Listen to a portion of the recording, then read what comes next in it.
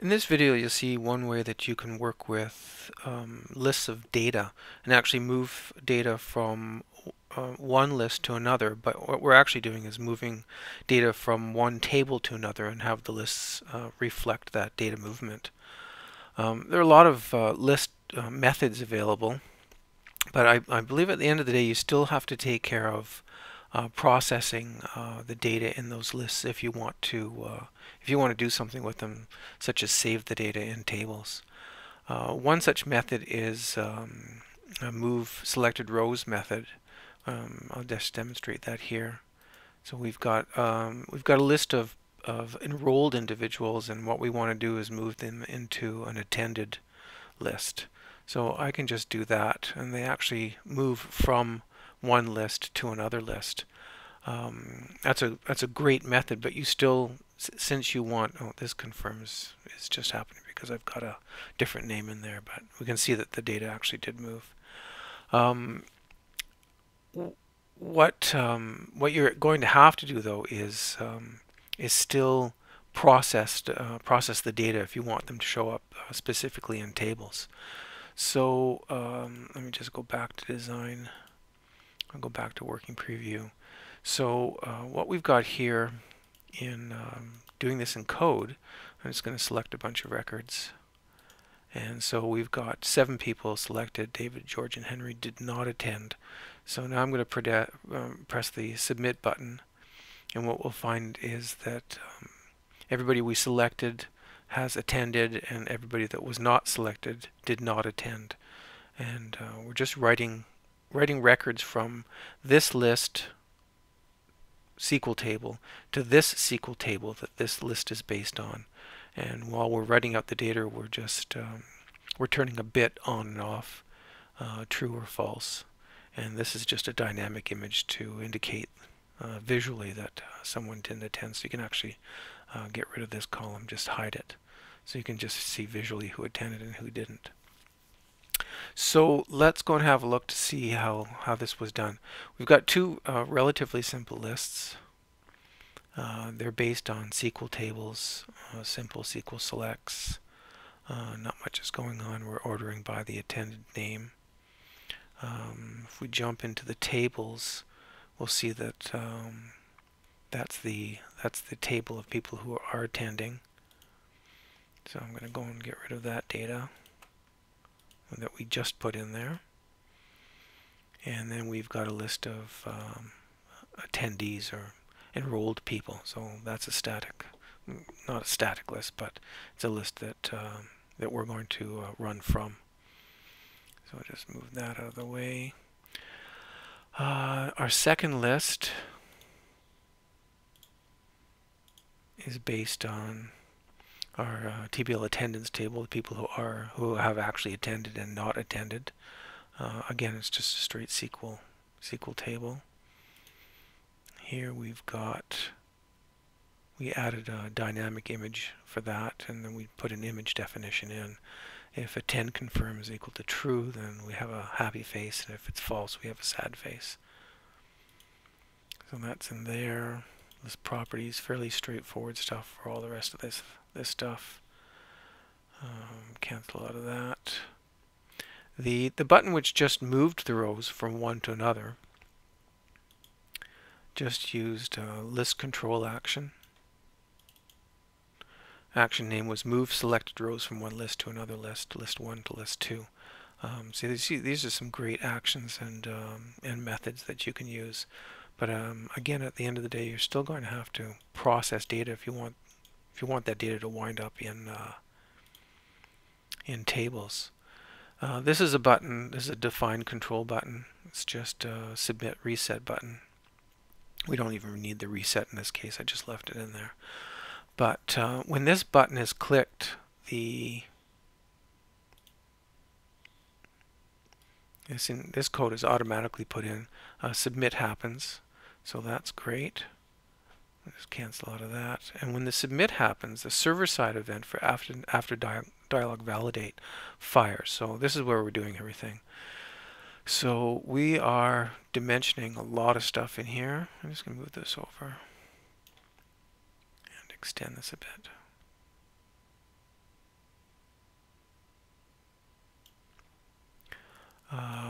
we're dimensioning all the stuff that we need in here. We're creating, now the information that we're getting from our first list is in the E object, dot data submitted dot list 1. So that's all the data that's submitted. That's in an array.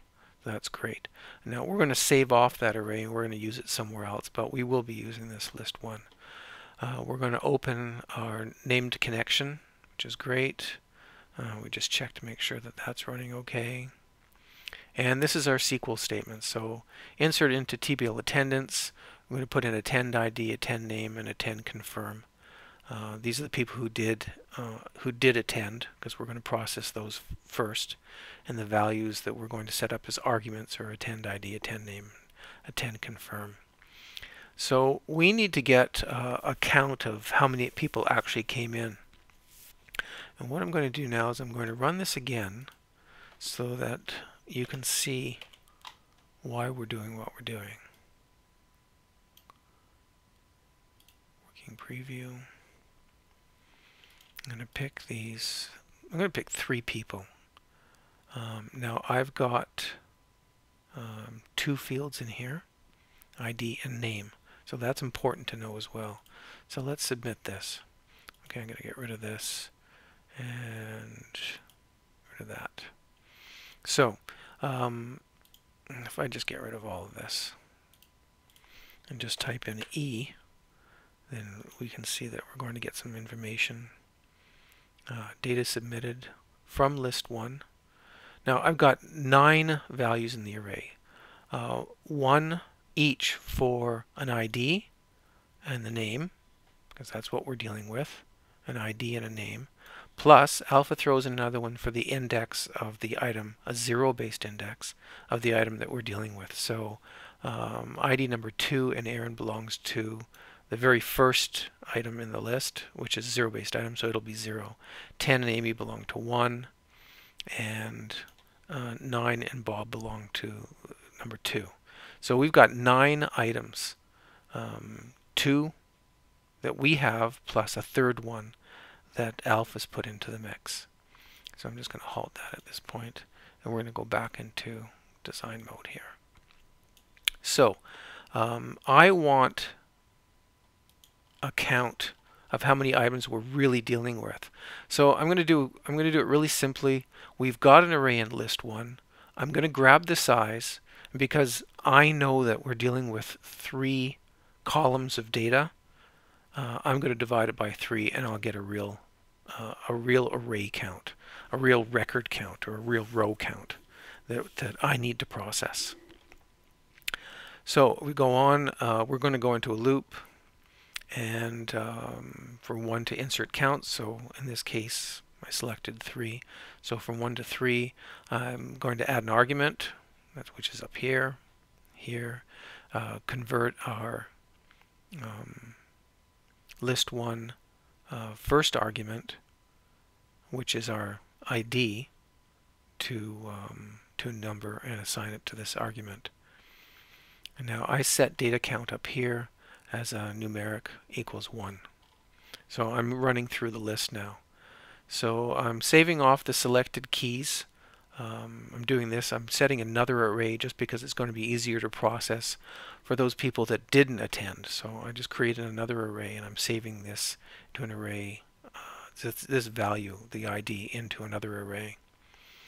And now let's go and grab the attendee name, which is data count plus 1, which should be 2, so the second item in the list. And then attend confirm, I'm just setting to the value of 1. It's a bit value of 1.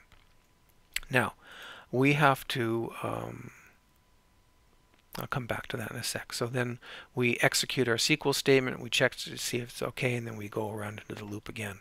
Now this data count, which we're using up here to get the as an index into the array, we take our data count and we add 3 to it, because now, remember, we selected 3 records, which really means that we have 9 items in the array.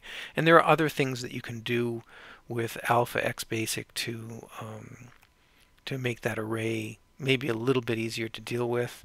You can use a pointer and names in the array as well, but I thought let's just keep this kind of simple. So now we're looking at the fourth item in the array, which is the beginning of our second record. So I hope that kind of makes sense. And we just go around a couple of times and we just keep adding information into our table for people who attended.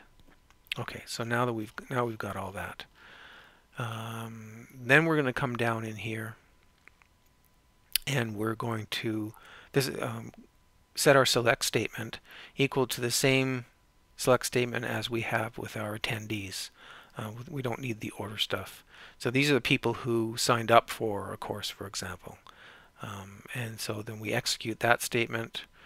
We get our stuff back. So then we have a result set. So we should have, what, I think 10 records in there, I believe. Oh yeah, that's not running. So now we grab our first row. If there are no records in the result set, then we just close everything out and let you know. So we have a result set now. It's got 10 rows in it. It looks exactly the same as list 1. So that's good. So now we've got list 1. Now we create we set our SQL statement to because we've already used our SQL statement up here to get our record set. We don't need it again, so we can reset it to an insert into our attendance, because now we're putting people in who have not attended. So we've set that SQL statement, and then while this flag is true, so we've got records. So while the flag is true, we grab our current ID from our record set, which I'm setting to attend ID. So now we've got our first ID out of the 10 in our list 1. And we are going to have a look inside our selected keys, which we set up here. Remember, we saved that, selected keys. This is just an array of all the keys of the people who did attend.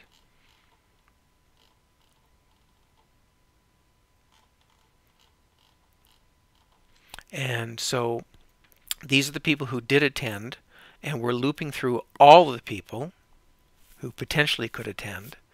So we say in the array of people who did attend, is this key in there? So if the current key out of the 10 in the list 1 is found in the set of keys that were selected, then we know that person attended, and this will actually will be a positive value. But if we don't find the person that we're looking for from our list 1 in the people in the array of selected items, then if we don't find it, then it's going to be a value of 0. So we didn't find it, or the data key in the from the full list in the selected keys. So we didn't find it. So that means this person did not attend. So we're going to set our arguments for the attend ID, which we already have, current ID, attend name for the RS data attend name, so we grab it from the record set, and attend confirm, we're going to set our bit value to 0. We execute our statement and test it, and grab our next row and look again. So out of the 10 rows, once again we just look for each one of those 10 rows inside the array of those keys that were actually selected as attended. And that's it. So we filled up our second table with people who did and didn't attend from our people in the first list who did and didn't attend. And then down here we set e.javascript to go and refresh both lists. You don't really need to refresh list 1, but I thought I'd put that in to illustrate that you can put in more than one list in here to refresh the list data. So if we see this running, just go to working preview. We've got Aaron. We'll just select a bunch of names. So most everybody attended. I'll run this. And we can see everybody attended except for the 2 that I didn't select. So that works out pretty well. It's a bit of code, but and it's probably just one way to do it, but it's pretty fast and it works quite well. Thanks for watching.